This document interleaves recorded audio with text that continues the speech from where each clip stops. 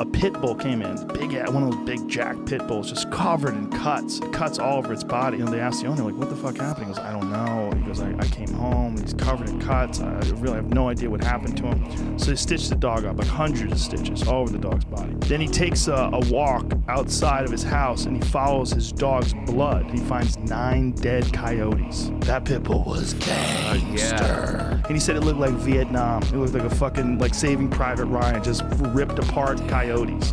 9 of them. This motherfucker just went mauling. Yeah. They're like, we can get this dog. Yeah, there's 9 of us. We're good. We got this guy. Yeah. And then you see this fucking fire hydrant head just Yeah. that doesn't feel pain.